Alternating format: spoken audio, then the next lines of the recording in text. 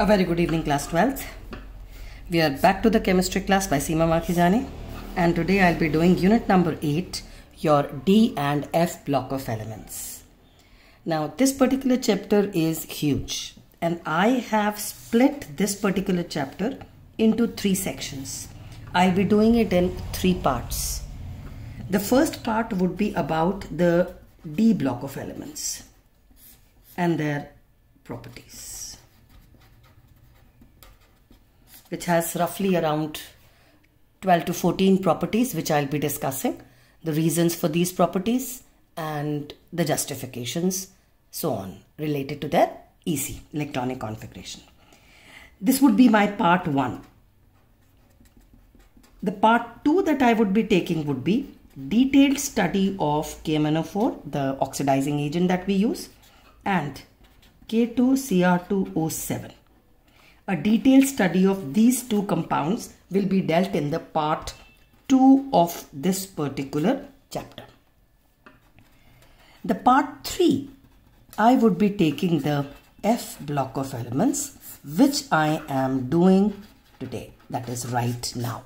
So, agenda for today's class is the D and F block of elements, the last tail end part of the chapter where we will be doing the F block of elements, that is the lanthanides and actinoids, and a comparative study for the 2. Fine. So, let's begin with this particular part. Alright, so this is how our periodic table looks like. I am first going to take into account this particular part of the periodic table, which has got lanthanum plus 14 elements. So a total of 15 elements are at this particular point in the periodic table. Now this particular point refers to group number 1, group number 2, group number 3 and group number 4. So it is in the group number 3 that we have all these 15 elements, including the first element, which is your lanthanoid, that is your lanthanum. You may not know all the elements, but the first element is called lanthanum and the atomic number is 57 for this particular element. So your F block, which is the together culmination of these 2 horizontal rows, you should know that the first series is called as the lanthanoids. So when I talk about this bright yellow series in the periodic table, which I have marked for you people, is referring to your lanthanoids, and these are 15 elements beginning with lanthanum and ending at lutetium. The atomic number for lutetium is 71. So atomic number 57 to 71 is for the lanthanoids. Talking about the second horizontal series is your part of the periodic table, which is located here. These are called as the actinoids.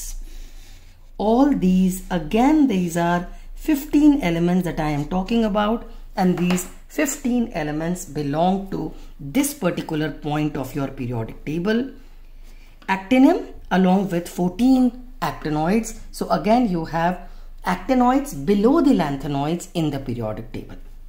Now, in the periodic table, this is your period number 1, period number 2, period number 3, period number 4, period number 5, 6th period, and this is your 7th period. So it should be clear that your lanthanoids are a part of the 6th period, while your actinoids belong to the 7th period. The first element of actinoid is actinium, which has got an atomic number of 89. The last member of the actinoid series is lawrencium, which has got an atomic number of 103. So in case of actinoids, you have from actinium to lawrencium 89 to 103, 15 elements again in all. Now, apart from this, what you should know is this particular element, that is your promethium, is radioactive. So it is difficult to study in the lanthanoids. While in the actinoids, you should see this is your uranium. The atomic number for uranium is 92. And all the elements after uranium are called as trans uranium elements. सारे elements after uranium are known as, मतलब atomic number should be greater than 92, fall under the category of transuranium elements. Now this particular element is plutonium. This particular element is americium. This is curium, perhaps Madame Curie must have discovered it. This is californium, discovered in California perhaps. This is einsteinium, maybe Einstein has discovered them. This is mendelevium, so maybe Mendeleev. And this one is Laurentium. You may not learn for all of them, but you should be aware that mendelevium, einsteinium, californium, curium, americium, plutonium, thorium and uranium belong to the actinoid series. Alright, so let's begin with the comparative study of lanthanoids and actinoids. As done already, lanthanoids belong to atomic number 57 to 71, while actinoids belong to atomic number 89 to 103. Now, when we talk about the lanthanoids, you are going to fill electrons in the 4f subshell. That means you are going to add 1 to 14 electrons in the 4f, then those elements are called as lanthanoids. But when you are adding the electrons into the 5f, again 1 to 14, these electrons which are being added into the 5f are known as the elements belong to actinoid series. We already did that your lanthanoids are a part of the 6th period, which I showed it to you in the periodic table, while the actinoids are a part of the 7th period. Fine. So actinoids are below the lanthanoids. The general configuration of lanthanoids is 4f 1 to 14. 5d is only 0 and 1. This is not surprising. This 0 and 1 is only for stability reason. किसी element का अगर 4f8 होगा तो 1 electron goes from 4f8 to 5d, so that 4f becomes 4f7 and 7 is half filled. So this 0 and 1 is only for stability reason. Whenever you have 4f8, you take 1 electron into the 5d. 6s2 is already there. The general configuration for actinoid involves the filling of the 5f 1 to 14. Again, the 6d is only 0 to 1 is only to stabilize the configuration. If at all you have an extra electron here, like in case of 5f8, you can shift 1 electron here to make it 5f7 and that would lead to stability. The last electron is the 7th shell, last electron is in the 6th shell. So automatically this has 1 shell extra. Also, out of all the 15 elements of lanthanoids, there is only one element, promethium, which is radioactive. The atomic number is 61. So this one is difficult to study. Radioactive का क्या मतलब होता है? The nucleus is unstable. Let me explain it to you. Let us say कि एक element है जो कि unstable है. Let's say उसका let us take it to be x. उसका mass number is let's say 79 and I say it is radioactive. What it means is on its own this element decomposes, उसका nucleus टूट जाता है. मतलब number of protons split. Let's say it splits into 40 and 39. 40 वाला element will be your argon और 39 वाला element will be your potassium. Which means आपका X element अपने आप टूट के argon और potassium अगर बन जाएगा तो आप उसकी properties तो study कर ही नहीं सकते. Such elements have got an unstable nucleus. मतलब your nucleus splits. If it splits, the number of protons vary कर जाते हैं. Fine. So it is very difficult to study X क्योंकि वो तो अपने आप टूट के ये बन जाता है. और अगर ये half life, we have done half life in the chapter of kinetics. अगर इसकी half life let us say 10 seconds है, मतलब ये 10 सेकंड में 50% of it will break into the components. So when will you study it? Surprisingly, all of the actinoids are radioactive. Therefore, it is very difficult to study these elements. Comparing the size with respect to the lanthanoids, क्योंकि 6th shell में है, there are 6 shells filled, so the size is smaller, while actinoids would have a larger size because you are in the 7th shell. Fine. Moving ahead. बेटा अगर इसका size छोटा है तो removing electron is going to be tough, so the ionization energy is going to be higher. While in case of actinoids, if the size is large, then in that case removal of electron is going to be easy. Therefore, ionization energy is going to be lower. It's easier to remove the electron. Therefore, this becomes more metallic, while this comparatively would be less metallic. क्योंकि इसका electron निकालना मुश्किल है, मतलब इसका cation banana is going to be tough. This can easily be transformed into cation as compared to lanthanoids. Fine. Now, as we proceed from the lanthanoid to your lanthanum to lutetium, your 4F series, the size goes on decreasing. Because of the poor shielding effect of the 4F subshell, your effective nuclear charge increases. So the size decreases as you move from the first member of lanthanoids to the last member of lanthanoids. As you move from here to here, the size decreases. अगर size छोटा हो जाएगा तो ionization energy बढ़ जाएगी. Ionization high हो जाएगी तो metallic character will be less. So same is true as you move from actinoid to lawrencium. The size decreases. As you move from lanthanoids, lanthanum to lutetium, the size decreases. As you move from actinoid to lawrencium, the size decreases. Lanthanoid to lutetium, the size decreases. This decrease is called as lanthanoid contraction, while this decrease is called as actinoid contraction.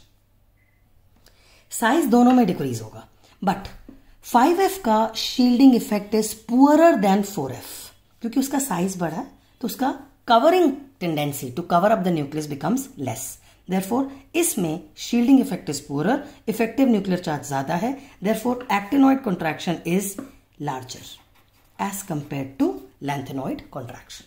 But size will definitely decrease as you go from first member of lanthanoids to the last member. As you go from first member of actinoids to the last member, size decreases. Now, the common oxidation state of lanthanoids is +3. हम अलग अलग लिखते भी नहीं. We write them as Ln. Ln कोई element नहीं है. It is just a general formula for all the lanthanoids. तो Ln when combined with oxygen the formula will be Ln2O3. Lanthanum की oxidation state is +3. All lanthanoids generally.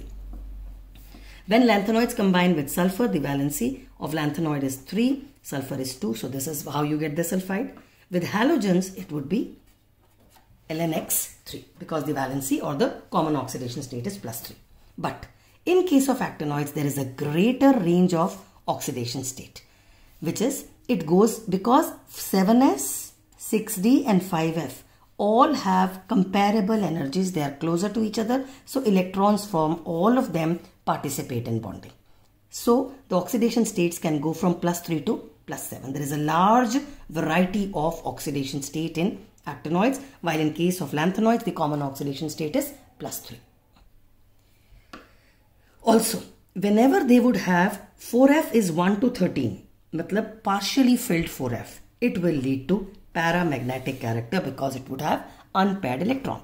F orbital में बेटा 7 subshells, 7 orbitals होंगे 1, 2, 3, 4, 5, 6 and 7. Whether it is 4f or it is 5f, ऐसा ही होगा. So if it has just one electron, it has paramagnetic, paramagnetic, paramagnetic, paramagnetic, paramagnetic, paramagnetic. So if it has 7 electrons, it's paramagnetic. 8 maybe there are still unpaired. 9, 10, 11 maybe there are unpaired.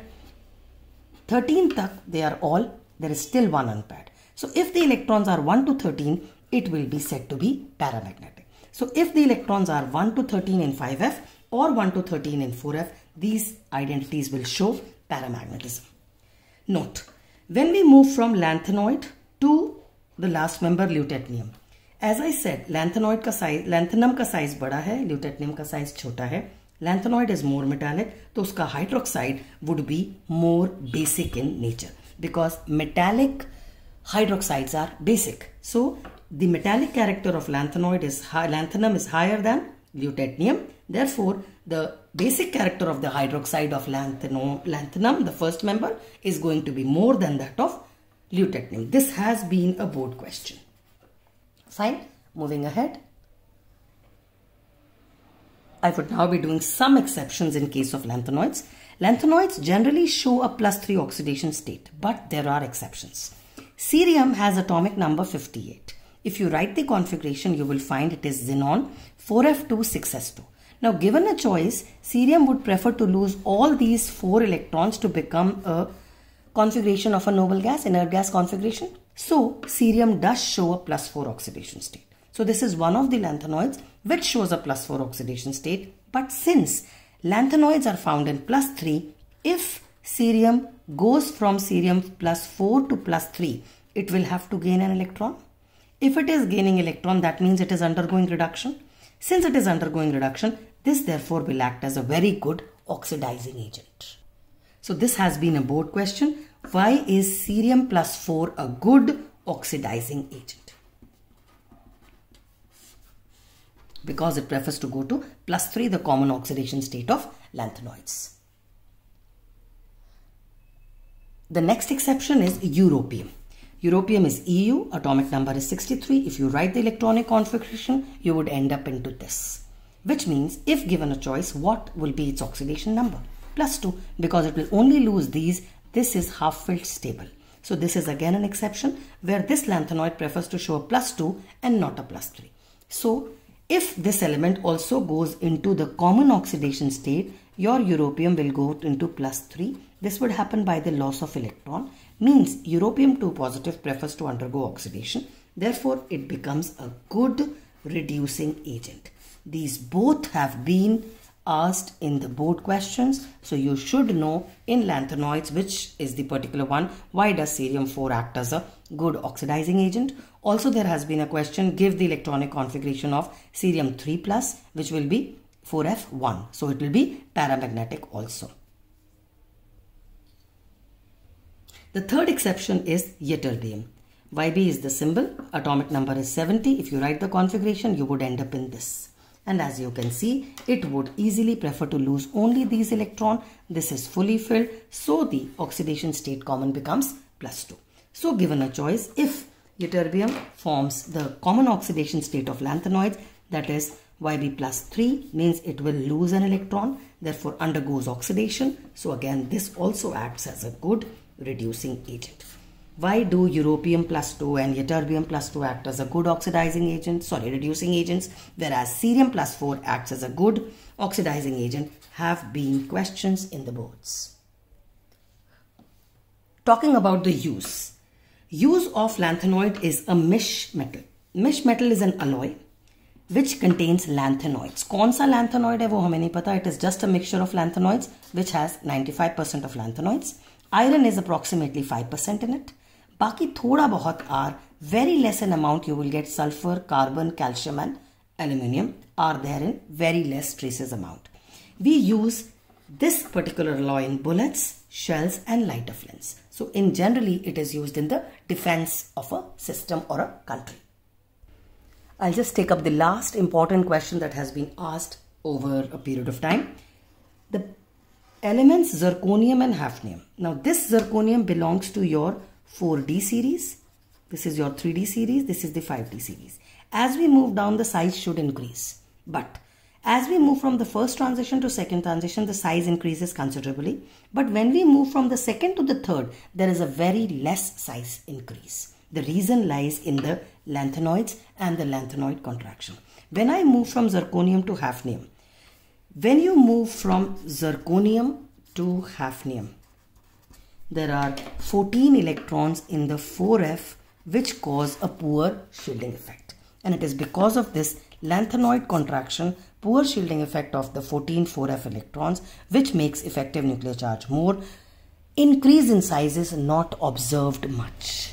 To our surprise, it is found that zirconium has a size of 160 picometers, while hafnium surprisingly has a size of 159 picometer. They are almost same in their atomic sizes. In fact, hafnium, despite being below zirconium, is slightly lower in size. And all is because of these 14 lanthanoid elements plus lanthanum 15. 4f filling is the reason why size does not increase much when you move from zirconium to hafnium. Shell increases, but size does not increase owing to the 14, 15 electrons in the 4f, which has a poor shielding effect. Is that clear? With this, I come to the end of this particular part of the D and F block of elements. We have finished the third part of the D and F block of elements. My next video would be on part 2, and in the end, I'll be doing part 1. Please keep watching and sharing the videos. Bless you loads. Do well in life. Stay connected. Stay happy and blessed. Bye.